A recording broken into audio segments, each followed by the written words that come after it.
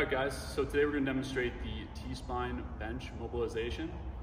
So you're going to need a bench, a PVC pipe, and to get set up, Ty's going to put his elbows in the middle of that bench.